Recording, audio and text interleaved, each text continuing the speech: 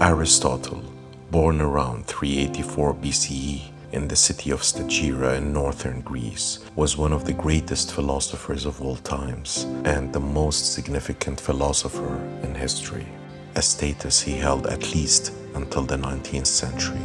At the age of 17, he went to Athens and joined Plato's Academia, remaining there for 20 years until the death of his teacher Plato.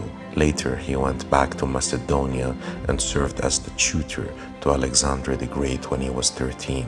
Little is known about their interaction and Aristotle's influence on Alexander's plans for world conquest. After Alexander's death, Aristotle returned to Athens and established his own school of philosophy in the Lyceum, where he managed courses for 12 years. Most of his written work was lost, and all we have is the lecture notes from his students. Aristotle departed from Plato's idealism and rejected his theory of forms in favor of an empirical approach to understanding the nature of reality.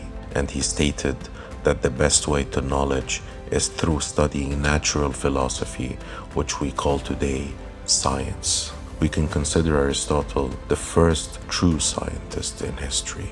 He claimed that everything is composed of 5 elements: earth, water, air, fire, and ether. Aristotle also explained every object by the so-called 4 causes: material or physical matter, formal, efficient, and final cause. Let's use his own example, a bronze statue. The material cause is bronze. The formal cause is how the material is arranged together to form a human shape. The efficient cause would be the artist who made the statue from the bronze material. And finally, the final cause is the purpose or the reason why it was done, which in this case is a pleasant piece of art people can enjoy. So we can say that bronze is a potential amusement for the people.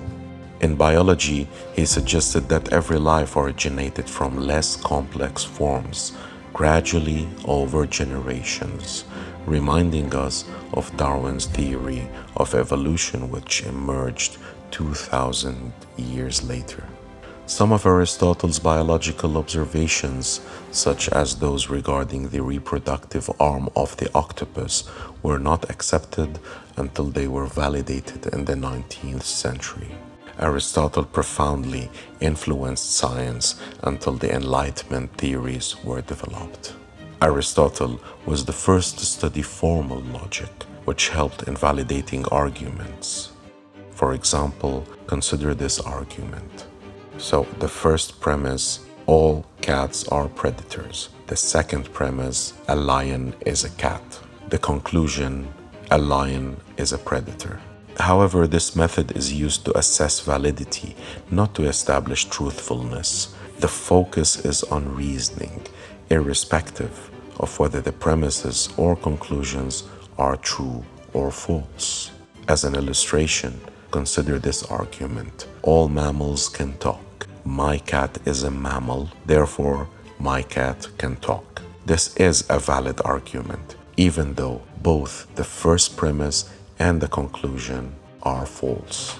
Aristotle developed an ethical system known as virtue ethics. He asserted that by learning how to become virtuous, we will end up doing good things naturally. Or in other words, if we become good people, only good actions will come out. He believed that nature built into us the desire to be good.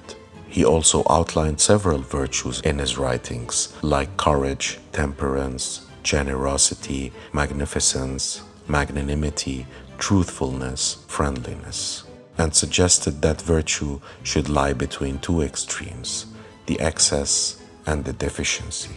For example, extreme courage borders on recklessness, while a lack of it would make you a coward. Aristotle explained that virtue ethics or becoming virtuous is important in order to achieve the ultimate goal, which is eudaimonia, or human flourishing, that allows us to be happy and live life as it should be lived. Aristotle had impressive scientific theories, considering the time he lived in, Even if they were proven wrong today with science advancement, his scientific methods and disciplines inspired the evolution of science. We can consider him as one of the first and most important scientists in history. In metaphysics, he claimed that in a moving world, if every motion has a mover and every cause has a causer, this chain of causation leads to the conclusion of an uncaused causer or an unmoved mover.